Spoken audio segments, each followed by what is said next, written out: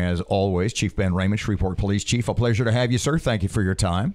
Certainly. Thank you for having me. Chief, you're getting together with the U.S. Attorney, with the Sheriff, with the DA, with many others. Another effort, a joint effort to target violent criminals. What's changing this time? Well, I don't know so much that anything's changing. I think this is just an opportunity for us to put together law enforcement agencies from throughout Northwest Louisiana and for the district attorney's offices to come together and determine who's going to be the best, what's going to be the best venue for prosecuting some of these violent offenders, to make sure that they stay off our streets, for an extended amount of time and are not able to contribute to this violent crime. Once you involve the federal government, what is not being done in your mind on the local level or in the minds of law enforcement that the U.S. Attorney, the federal government, has to be more involved? Well, the federal government is not inundated with as many cases as the state prosecutorial office is. So they can focus on those cases that they think are going to most affect crime in a local area. That's really part of their Project Safe Neighborhoods initiative, where they help reduce gun violence in an area by taking the cases that are good and ripe for federal prosecution through their jurisdiction. And so it's not so much that the Caddo DA's office is not doing a good job, but they have to take every case that comes before them, whereas the federal prosecutors can be selective. They can take only the best cases, only the cases that involve, really the violent criminals and the people that need to come off the streets. Is it in your mind, or perhaps in the mind of other law enforcement officials in the area, that the Caddo DA's office is, because of the caseload, overwhelmed, too strong a word, overloaded, a little bit behind? What do you think about that?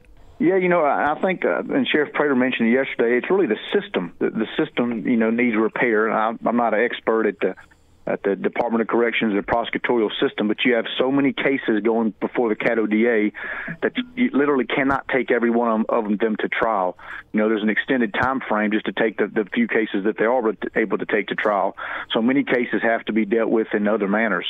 Whereas in the federal jurisdiction, if they say we're going to take this case, they're going to trial with it. You don't generally see a plea bargain at the federal level. So if they accept a case, it's a very winnable case, and if a person gets sentenced to 5 years in jail, they spend 5 years in jail. You don't get good time and 2 for 1 and some of the things that you get in the state system that are just part of the process, because they do have so many people coming through, the Caddo DA system. Your answer to this is probably, well, ask the DA, but you may be able to at least give us a little insight. How does the DA feel about this?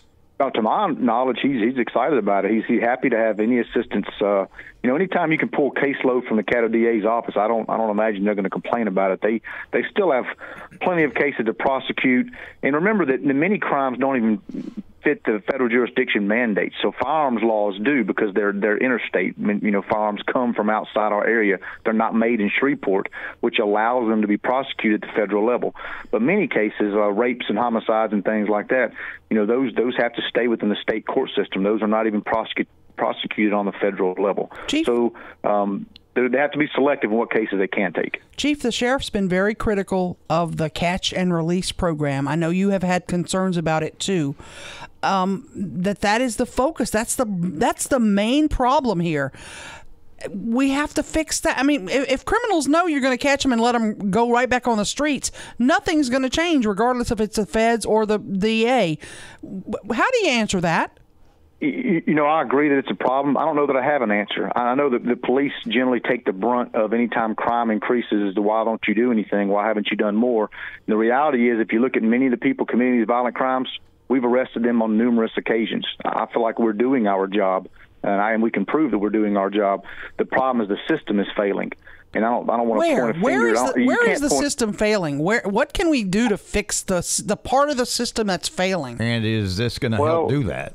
I think you have to go back to the end result of the system. The end result is someone commits a violent crime or a felony, and they serve time in prison. Well, the prisons are overloaded. So if I get someone else that committed a violent crime, let's just say I've got a prison that holds 100 people, and I've got 100 bad actors in there, and I just convict somebody of a rape or a murder or armed robbery. My choices are I either let one of those other 100 people out of that prison because it's at capacity, or I take this individual and I don't put them in prison. And that's what you're at, but on a much larger scale. We literally have too many people in our correctional system. They're not being, many people spend years and years in prison. The prisons fill up, and there's no room for more people. And so I don't know what the answer to solve that problem is, but it's a systemic issue, not a local issue. But criminal justice reform was supposed to address that. Has that not worked? I think criminal justice reform in some ways is the reason that you have some of these violent criminals out on the streets. The attempt was, let's get some people out of jail that we think have a chance to rehabilitate.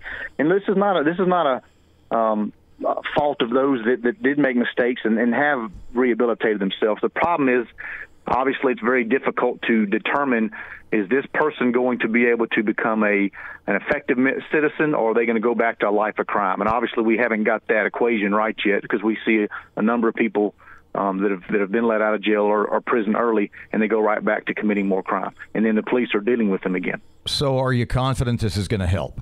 Given the problems, given the difficulties that you just sort of explained to us, do you think this will help a little bit, involving the feds, et cetera, et cetera?